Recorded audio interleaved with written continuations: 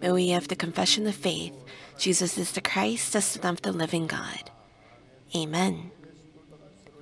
May we all greet one another. May you, believer, be the main figures of the three onlys. Do you know the three movements?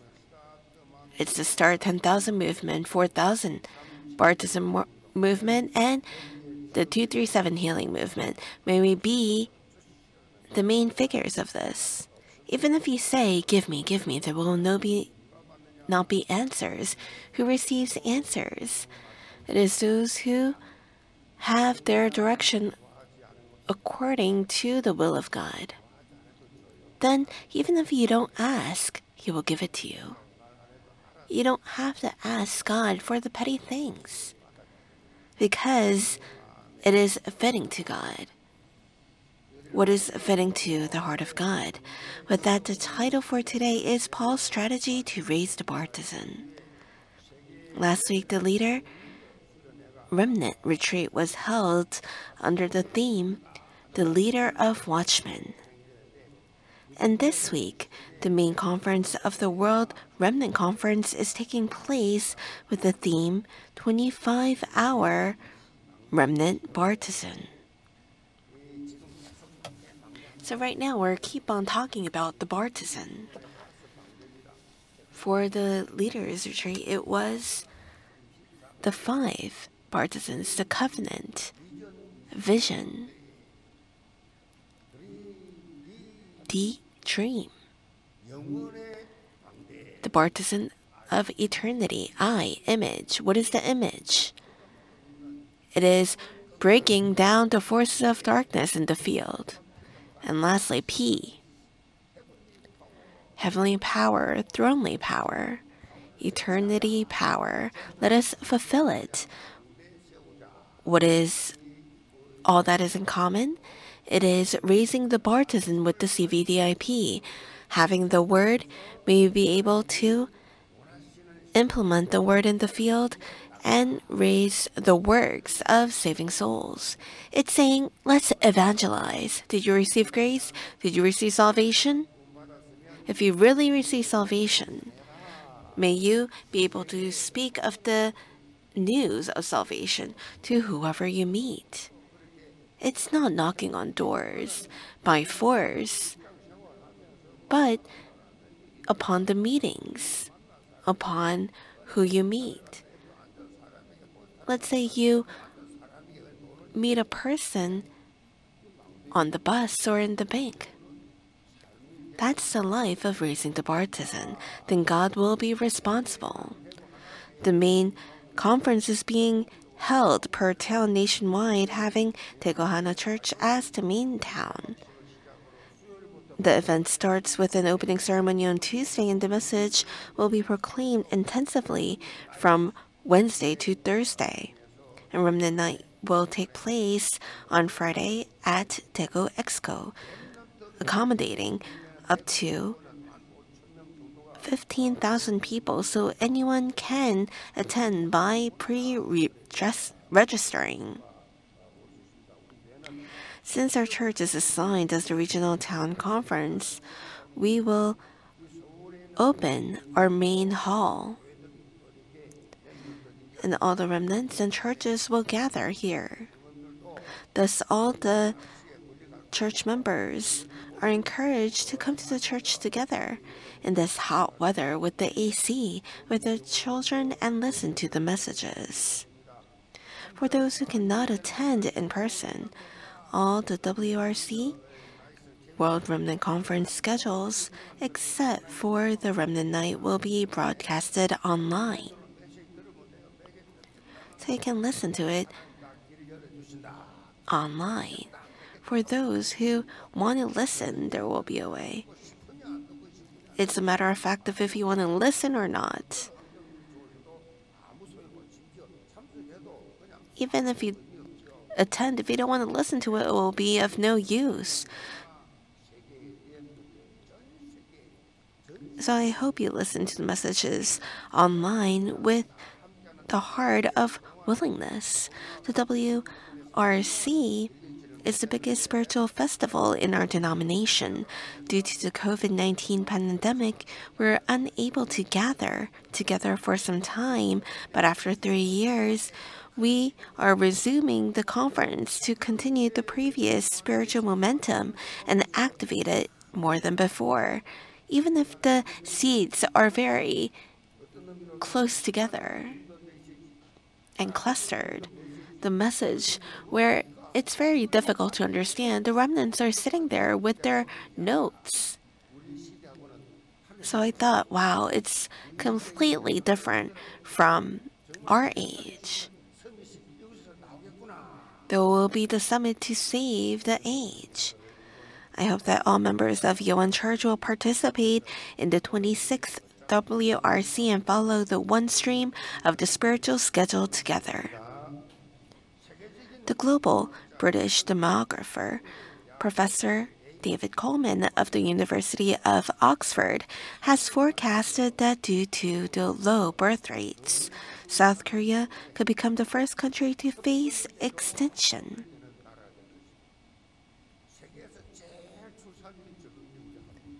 Korea has the lowest birth rate. He also stated that if the current rate continues, there is a risk of the nation's extinction by the year 2750. We are in that danger.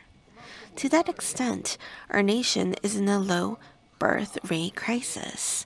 However, it is not only the biological issue of low birth rates that is a concern. There is also a significant spiritual low birth rate problem within the Korean churches. According to an announcement from the representative denominations in our nation, nearly half of the churches do not have Sunday schools. Their European churches were like that. And then middle school, high school, college, young adults will decrease and the church's doors close. I went to Russia and there was a church that was 1,000 years old, and it was a very big church. And the choir was all the way in the 3rd floor. And how many people are sitting there? About 100 people, but the congregation had all white hair, in their 70s to their hundreds. So they probably went to church since they were young.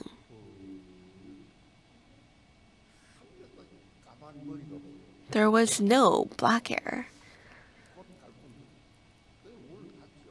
So of course the doors will close soon.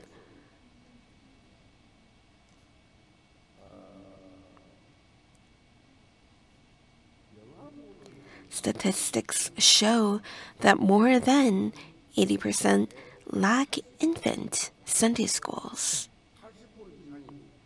80%. They don't even have infant Sunday schools. We have prenatal. After prenatal, it's infant. But they don't have that. So the situation has become more severe by the COVID-19 pandemic.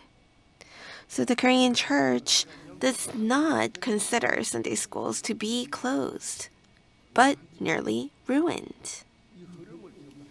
However, we are currently in a position to completely reverse this spiritual stream. You saw the news for Yeon News. The remnants are in an uproar. They're so passionate. They're praising in the front.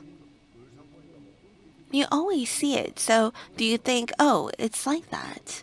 Go to the big churches, not the small churches, because they don't have it.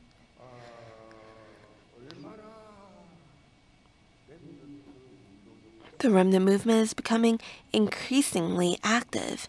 And as we face the age of the 3-day weekend, although you may not be interested,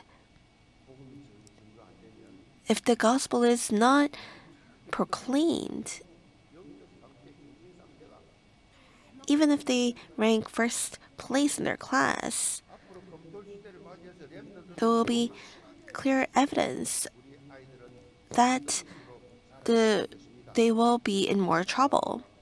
But the remnant standing in the 3 summits will be raised as leaders of this age. You must experience how tremendous this blessing is. May you be able to pray in tears.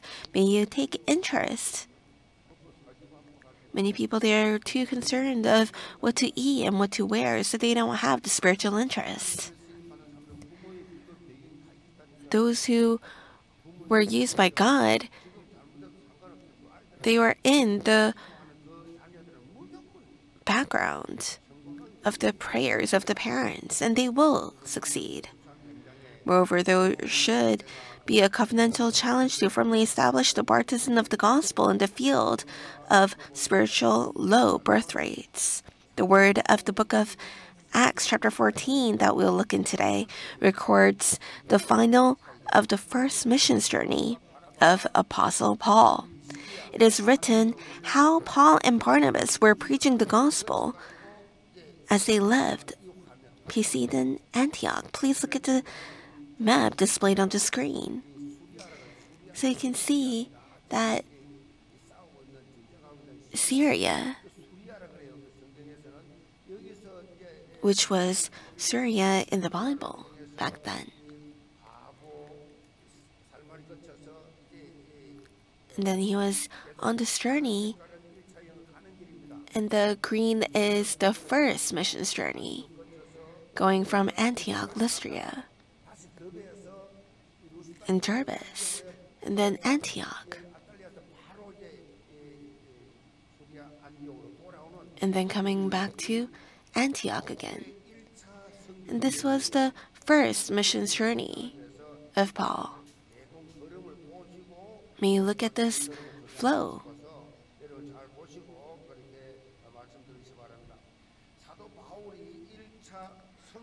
So the first missions journey of Apostle Paul began in the Antioch church in Syria as they traveled to Cyprus and visited Pisidia, Antioch, Iconium, Lystria, and Derbe. And then retracted their journey back on the way to Antioch in Syria. Through the missions journey, we can have the answer to how Apostle Paul established the Bartizan of Christ in the field. Through today's word, may you be able to see how he raised a church that will be continued, the regional church, not something that will be put to an end, but raising the disciples, having the unity. So you must have this answer. Paul did not just go on a vague voyage. Wherever he went, he raised a Bartizan. Through today's word, I bless you in the name of the Lord, that may all members of Yeon Church become the absolute disciples of Christ as you follow the strategy of establishing Paul's Bartizan and creating the dynamic life in the field. So we have missionaries here from Kenya, Palawan, and our missionary Chung.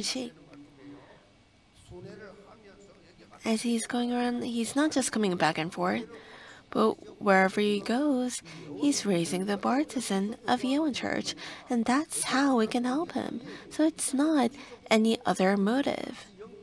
It's that we can share the spiritual stream to raise the continuous Bartizan. So we're doing this role of helping each other in doing so. And that's why we commissioned him. So with this mission in front of God, with the strategy of raising the Bartizan, like Paul, it must start. So number 1, boldly preaching the gospel. Verse 1 reads, Now at Iconium they entered together into the Jewish synagogue and spoke in such a way that a great number of both Jews and Greeks believed. When Paul and Barnabas went to their missions field, they first priorily entered the synagogues of the Jews.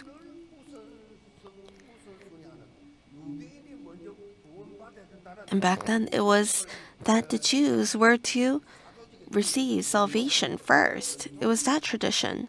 The sect stemmed from the apostles' tradition that acknowledged the priority of reaching out to the Jewish people with the gospel of salvation.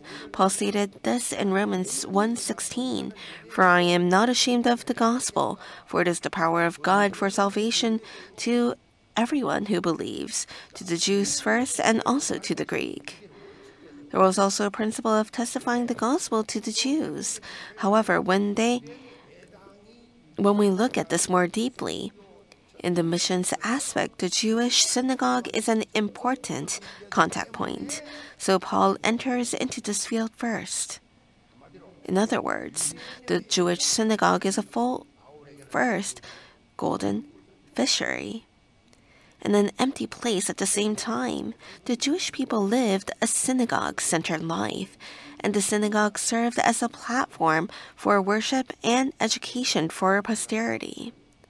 So it's like that right now, too, but they have a different neighborhood. They make that neighborhood to be very rich and expensive. It's by setting up the synagogue. It's like that right now and then.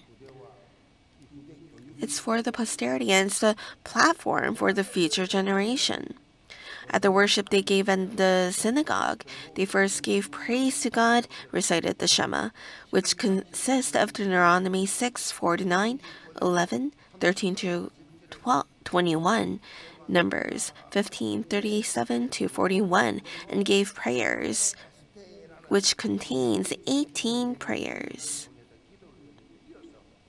Afterwards, they would read from the two books of the Old Testament, one from the Law and one from the Prophets, in order. Then, among those attending the gathering, the synagogue leader would select appropriate individuals to speak to if there were any well-known people, special guests, or those who requested to address the congregation. The selected individuals would have the opportunity to share their understandings, interpretations, or teachings related to the readings, to deliver speeches expressing their thoughts.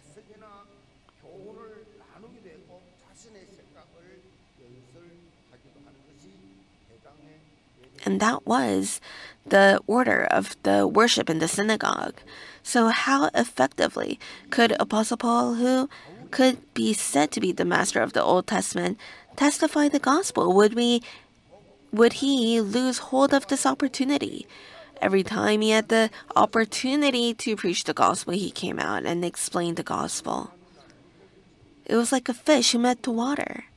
He would have preached the gospel with a lively, dynamic spirit, much like a fish finding water.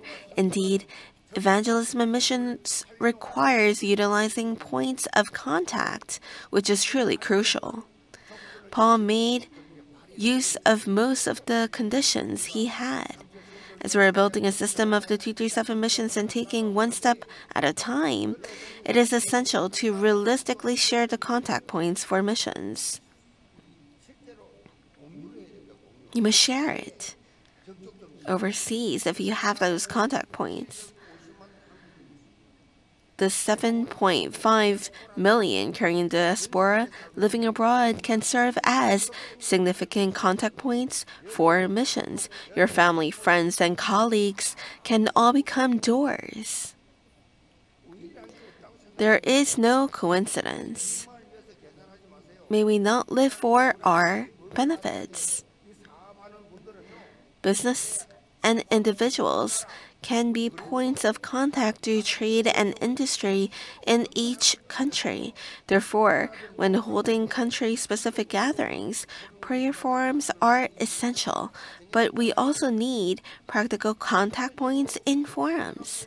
If a nation has been assigned to me through the drawings, I can communicate that information to the elders of the 237 elders of that country.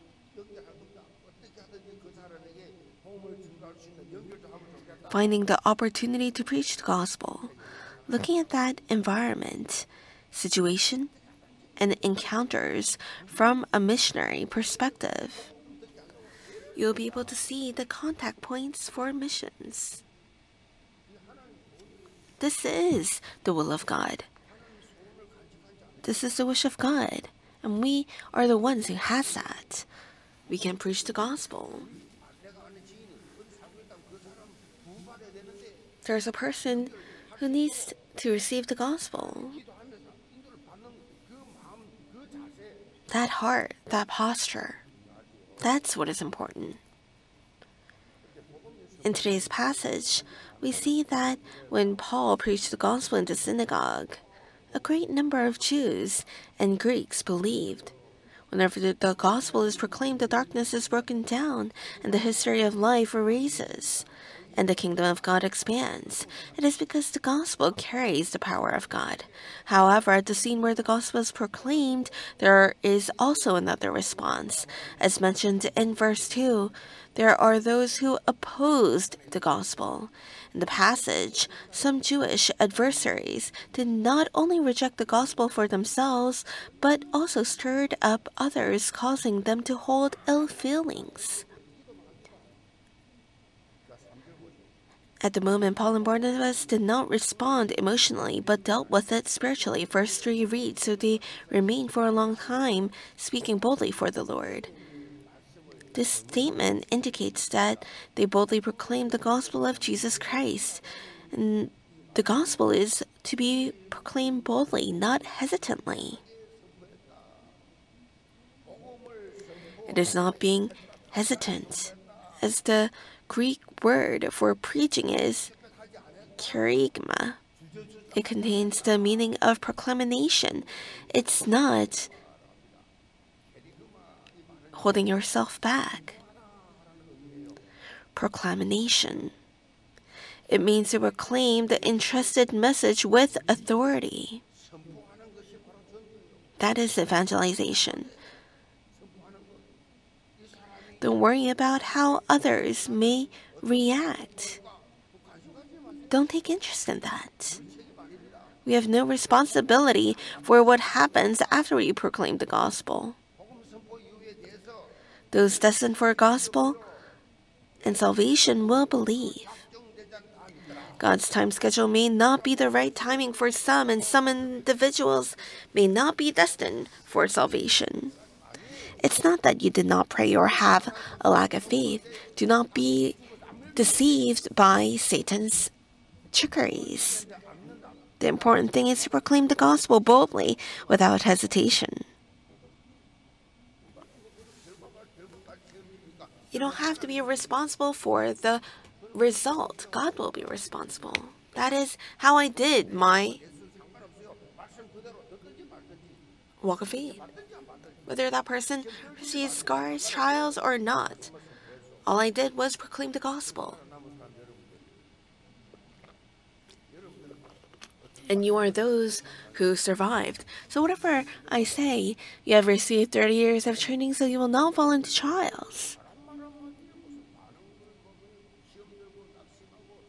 It's not falling into trials by people's words, taking interest in the words of man, and being happy when you're complimented.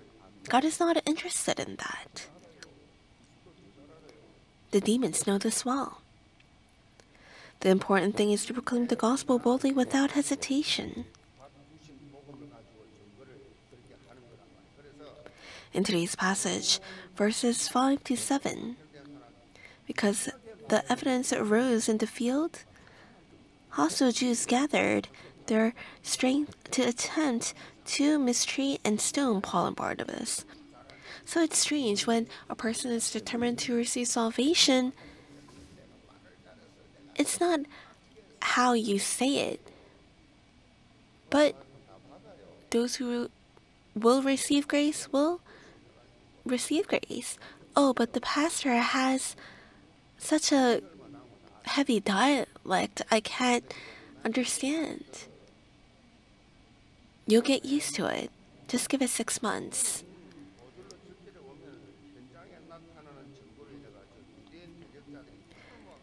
So when they found this, they fled to Lystra and Derbe. The interesting part is that they went to near places in Lystra and Derbe to share the gospel. It is a non-stop evangelism camp of the gospel.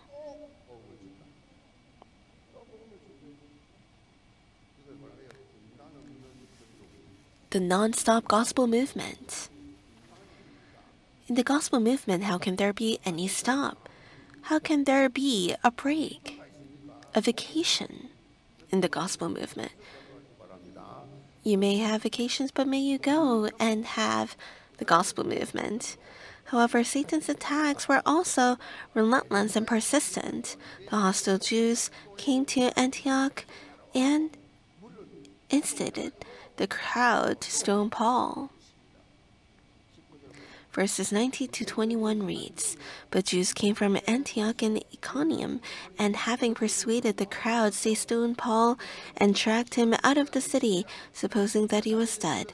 But when the disciples gathered about him, he rose up and entered the city, and on the next day he went on with Barnabas to Derbe.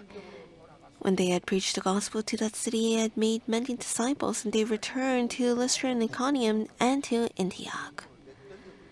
From their perspective, they thought Paul was dead, as they dragged him outside the city. However, Paul rose up. It was a temporary loss of consciousness from being stoned, but they thought he was dead. Perhaps it was because his body was covered in blood. However, what is astonishing is that Paul, despite being in such a wounded state, did not return in any other way, but he did not run away as soon as he got up, but went back to the city, and on the next day he went to Derbe preaching the gospel and making many disciples. He was unstoppable. For those who receive salvation is like this, those who know heaven and hell, those who are with God. Apostle Paul risked his life establishing the Bartizan of Christ in the field. He was truly an amazing evangelist. It's not that he was a spectator going around. He was preaching the gospel, risking his life. He is a model of the life of the evangelist itself. Having life means that you have a mission. I don't know anything. I don't have any power.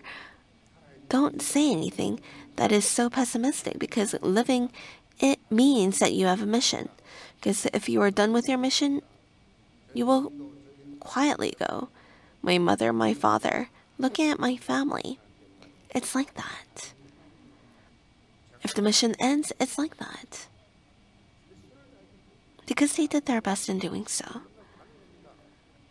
Our life is not to live multiple lives, but one life. It doesn't matter how long you live. Being in the hospital beds of old age and having Alzheimer, what good is that? There's no one who was bored in my family. Everyone was so quick-tempered.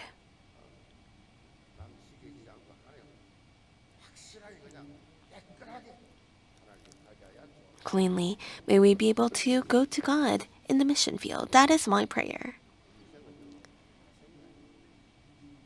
It is one life that we have. In this one and only life, don't you want to give everything, just like Apostle Paul, for the sake of the Lord, going all in? The amens are all fading down. Don't you want to go all in? It's the word of God.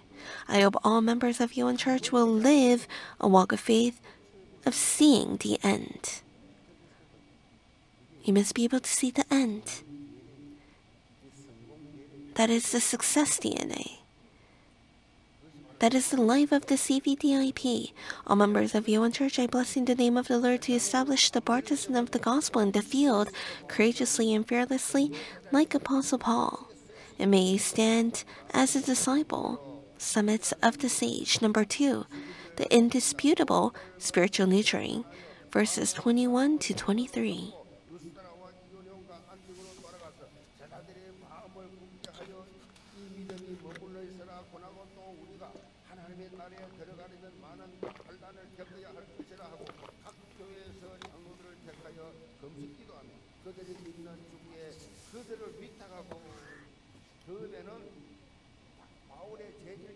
Derbe was the final destination of Paul's first missions journey. However, instead of returning directly to Antioch from Derbe, he revisited the areas where he had preached before. He did team ministry in those places to strengthen the hearts of the disciples who were established in the evangelism fields and encouraged them to remain strong in their faith.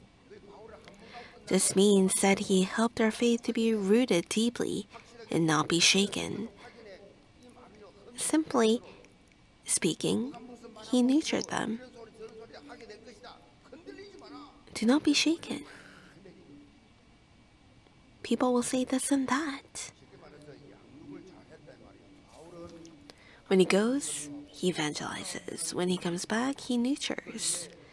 In the field where the gospel has been proclaimed, the Bartizan was established, making it firm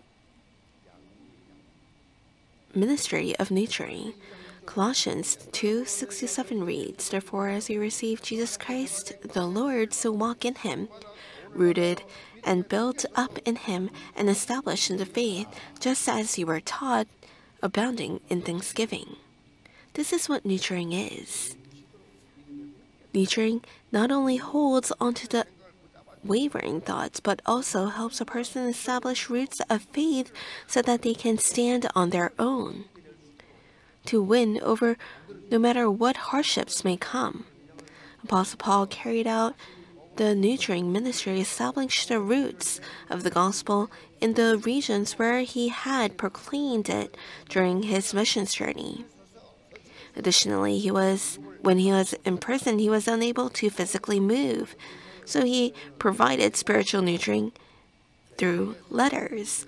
Paul wrote a total of 13 letters in the form of epistles. 9 of them were sent to the churches and 4 were sent to the individuals. These letters make up about half of the New Testament, following the order of the Bible. They start with the book of Romans, containing the essence of the gospel, and continuing to Philemon, which are Paul's epistles. In fact, the value of Paul's letters is so great that without them, proper ministry and nurturing would be challenging.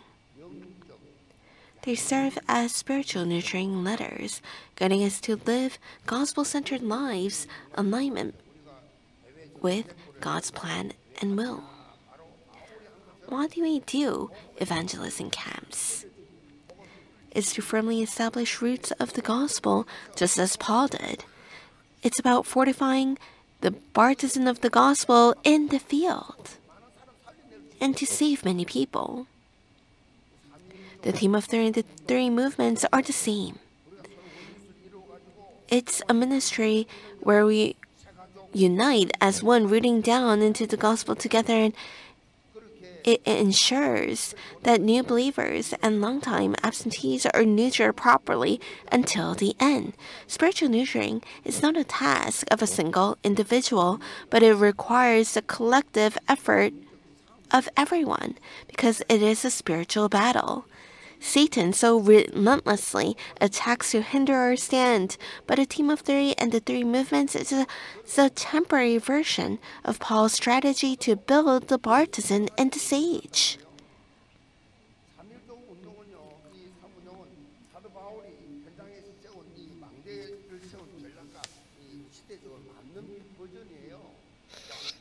So may all the believers of Yeon Church firmly believe that the team of three and the three movements are God's time schedule of answers. And I see reports of how many people have come back to the church due to the team of three. From start to right now, it's about 63 to 65% every week. 90% of people are not interested. Only about 10 or so people are interested, and most of people are losing hold of this blessing. Evangelism is a multi-blessing. You're not interested, so you lose hold of this multi-blessing and living difficult lives. May you not live difficult lives, but have this team of three. It's the time schedule of God.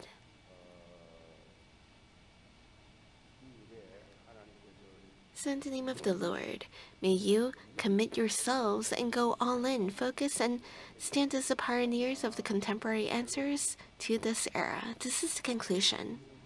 The renowned missionologist Herbert Kane said, thinking of doing missions is alone a sin before God. Doing missions alone. He's saying that he can do it alone. This statement applies not only to missions, but to all of God's work. The moment that we can think that we can do it alone, we fall into the pit of Genesis chapter 3, 6, and 11. They are bounded by Satan by doing it alone. May all believers of Yeon Church erase the thought of doing it alone. God's work is about doing it together with principle, not saying, I'm going to do it. God's not fond of that. God knows and man knows. Oh, he's saying that only he's great. Who wants to be with that person? It's the with principle, being together. We can see that even Apostle Paul always built Bartizans together on the field, starting from the team of three. May every department, committee, and district become one team.